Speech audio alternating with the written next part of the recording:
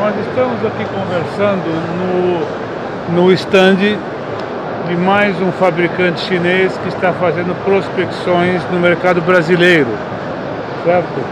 Trata-se da Joylong e eu estou aqui para facilitar para vocês a leitura, Mr. Quang Hong Lin. Yes. Certo? Mr. Lin. Yes. Would you tell us about your plans to Brazilian market with this vehicle? Yeah. We think that based on our Chinese experiences, that the new energy vehicle, especially the electric vehicles, are the future of vehicles. So we are trying to introduce this EV into Brazil market. But currently we are now seeking about partnership in Brazil and do the marketing research and analyze the customer needs. Then we pursue the market. Okay.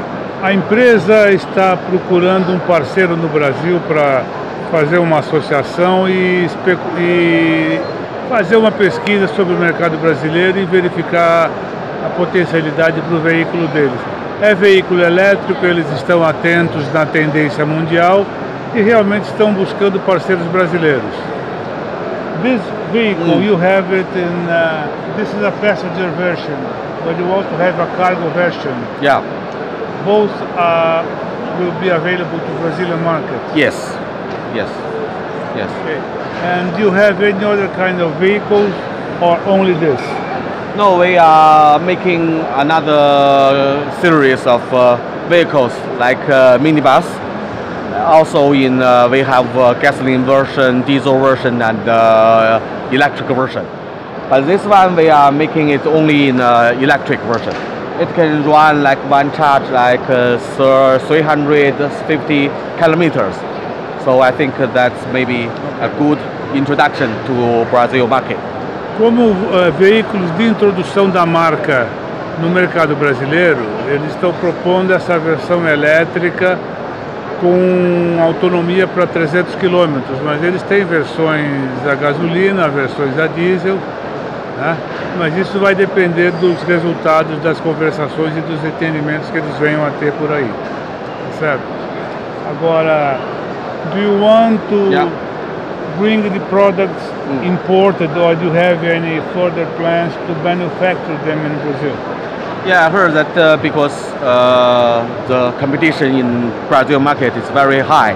So we do have a plan that if this vehicle, even other models that fit the market's needed, so we may have start a CKD factory or even manufacture in Brazil market, but with a partnership here, a local partnership here. Yes. What kind of partnership? An investor? Yeah, investor, dealership, distributor. You know, we need local partners. Yes. Okay. Ele volta a insistir nas parcerias, ele busca investidores, busca parceiros para montagem de rede. Ou seja, ele está prospectando o mercado atrás de negócios, né? Yeah. And but the model of your operation, how far can you go by yourself, or you necessarily need some Brazilian money? We do think that you know, our funding our local partnership is not only about the investment. I think that the Brazilian people that understand Brazil market much more than us, and that's another big reason that behind that we need a local partnership here. So we are seeking about, you know, what kind of level that we can cooperate. So we are seeking about, you know, certain different levels that to cooperate with.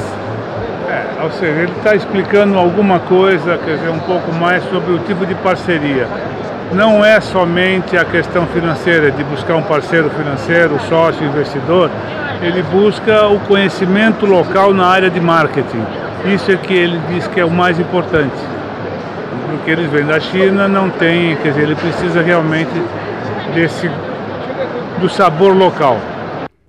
Assim que eu vi este veículo da Joylong de longe, imaginei que fosse como aquela velha Towner dos anos 90, lembra dela? Bastante espartana e desconfortável.